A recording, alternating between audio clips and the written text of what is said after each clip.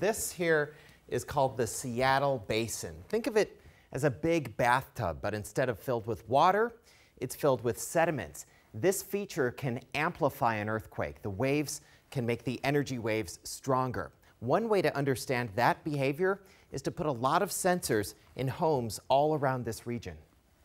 At her parents' home on Mercer Island, Tessa Check is installing a sensor which picks up vibrations in the ground. The WSU Earth Sciences student is an intern at the Pacific Northwest Seismic Network.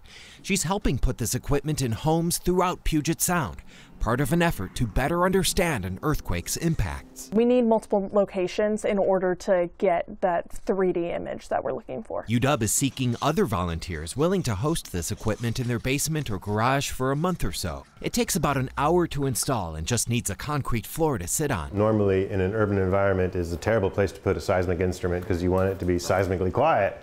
However, the technique we're using relies on background seismic noise, which is wind against buildings, trees, trains, traffic, and it works extraordinarily well. Those readings coming in from multiple locations help scientists learn more about the behavior of different soils and how buildings will react to shaking. The Seattle Basin, the focus of this study, can amplify earthquakes with potentially devastating effects. It's also like a bathtub where you throw a rock in there, the waves go out and bounce off the edges, so the duration can be much longer as well. Once we start hitting record, then it's going to pick up everything in the area. Within minutes, Check is already getting readings. This is how sensitive it is. Those jagged lines right there. Check's mom remembers what it was like to ride out the 2001 Nisqually quake in this same house. Tessa was a baby, and my son was home, and we just, felt everything roll, I think, and then not knowing really what to do. This is one way to get ahead of the next one. The more we can understand it, the more we can prepare for it and be ready for when it does happen.